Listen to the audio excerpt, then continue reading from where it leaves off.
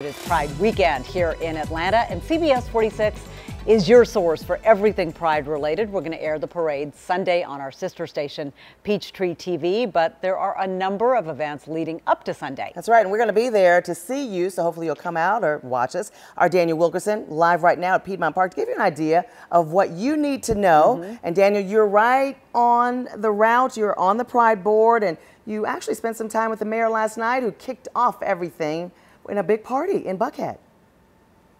I tell you, we had way too much fun. I stayed up way too late last night, but yeah, a whole lot of fun.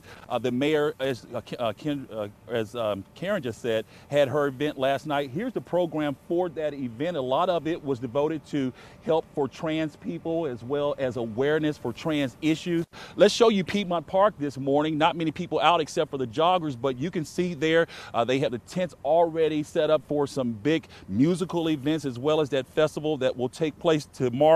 Let's take you to the event, the mayor's event that we spoke of. It happened in Buckhead last night. It all kicked off with the Atlanta Gay Men's Chorus taking to the stage. Of course, Mayor Keisha Lance Bottoms coming into office, put in place the LGBTQ Advisory Board.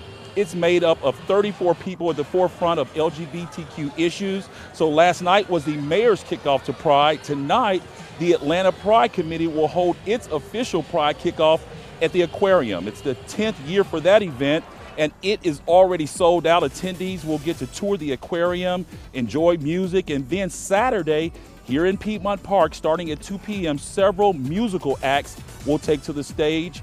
Kesha will be the headliner. That's a huge headliner this year for Atlanta Pride.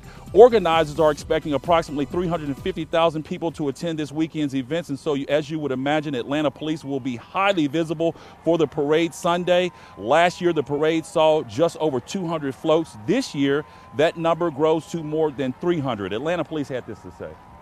We're actually going to have a command center close and by and on scene, and then we're going to have one inside the park as like an operational center.